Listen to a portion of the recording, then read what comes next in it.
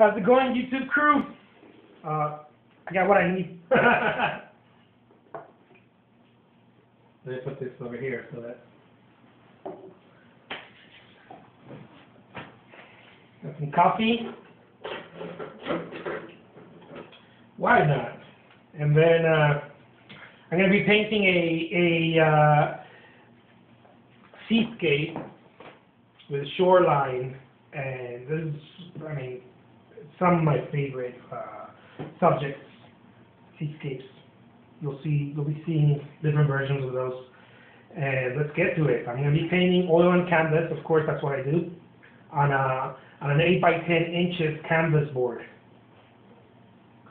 If you are new to painting, or you're starting out, or it's kind of like you're telling yourself that's going to be my jam now, make sure you get plenty of these ones. You can buy them just about anywhere, you know, any art store or your local art store or online. Make sure you get plenty of those. The reason why is because if you're going to be putting in your hours, which I suggest, unless you're just kind of doing it to for whatever reason, to rest the mind. I believe painting is tremendous healing, or I want to say healing, but it helps the soul. I'll leave it at that. It helps the soul. It's very good for the soul. Then of course, you don't want to buy a lot of this. You just kind of, you want to buy some to paint over the weekend.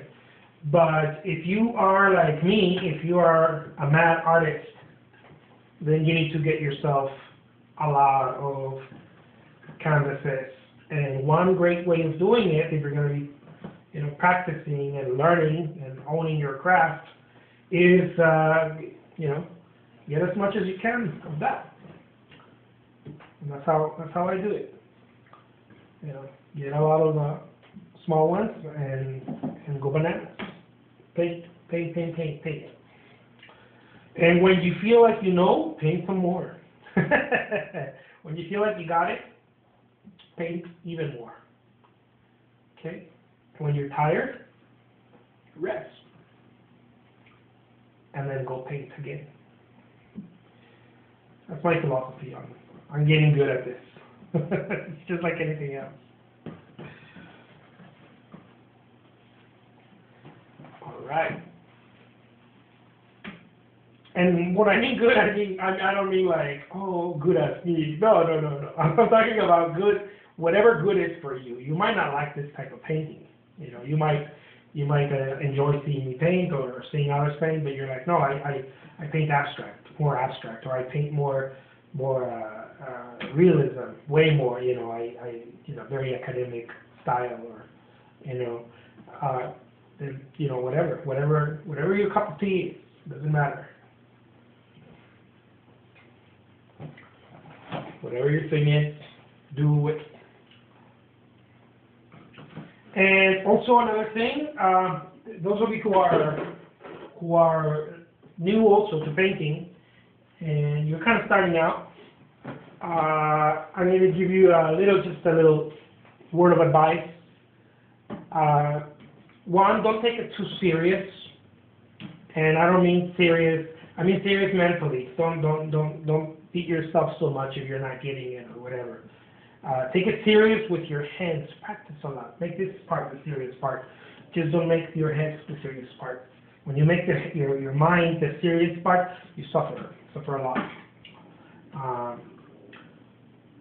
And also, another thing, it's like, dude, I'm here to see you paint, not give me life advice. But it might help you. I don't know. Sure, it helped me.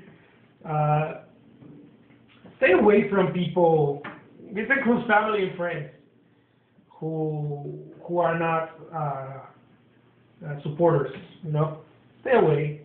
Sometimes you can't stay that much away for whatever reason. Minimize the time.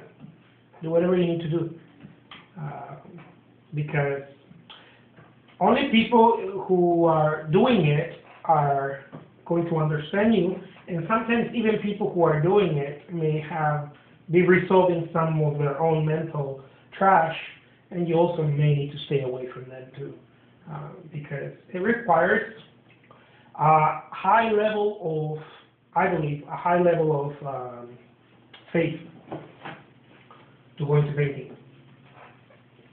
And what I mean by that, I'm not talking about religious or spiritual faith, or I'm talking, well, maybe spiritual, I don't know.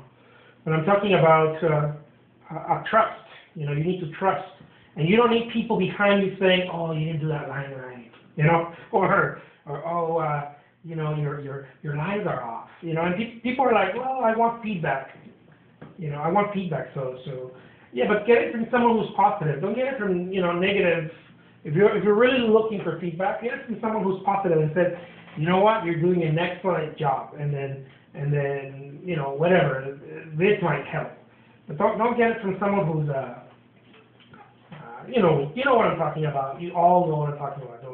Those vampires that are like, I wouldn't do it like that. I would do it like this. Then you do it however you want. Let me do it how I'm doing it. You know, this is my jam.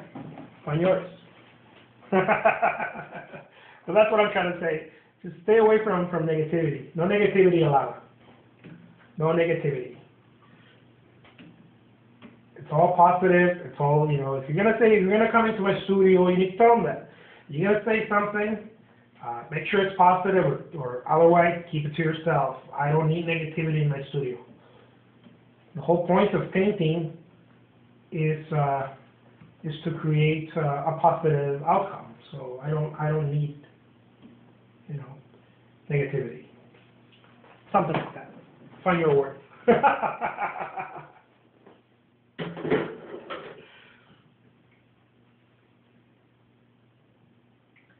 I really like Bob Ross. Let's now paint a, you know, happy little boat. Let's paint. Oh, this one wants to get together with his buddies. He wants to join the crew.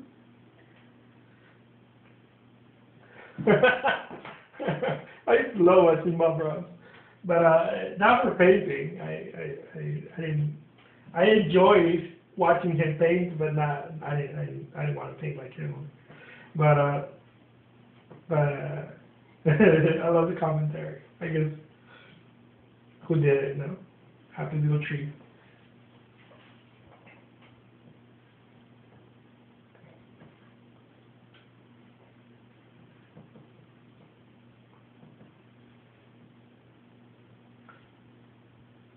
I also like the Russian style of Impressionism. It's very, very chunky. Many artists very chunky, very impasto-like. I like that as well. So if you're getting into painting and you're kind of digging what I do, that's something to look into. Find some Russian Impressionists or along the lines. Get inspired. You know, that's the whole thing, no? We all want to get inspired. We're all looking for that which is going to awaken what we our vision, you know, what we're trying to do.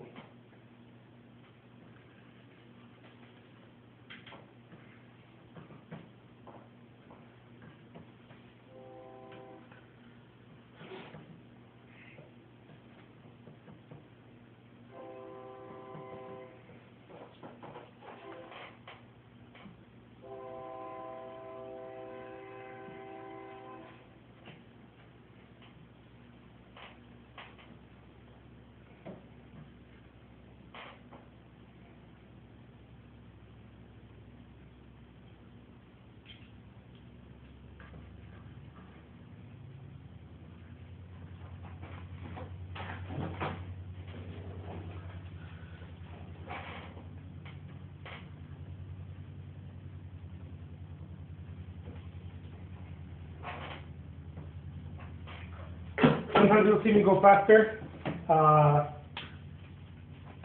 Sometimes I won't. Whatever. Today I didn't go that fast. I didn't feel like I needed to. And there we go. Till next time, Facebook, YouTube crew.